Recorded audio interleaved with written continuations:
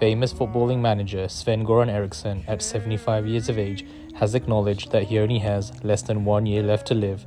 This is because, unfortunately, he was diagnosed with pancreatic cancer. He even reports that he may have even less time to live. As you can see from this list, he managed many clubs, most famously England.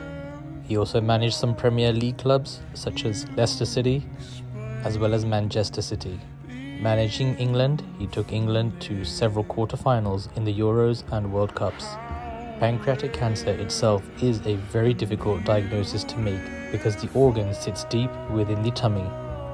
It itself can have various symptoms ranging from sickness, pain, weight loss, nausea, vomiting, becoming jaundiced, which means turning yellow, tiredness, diabetes, change in stools, as well as other symptoms.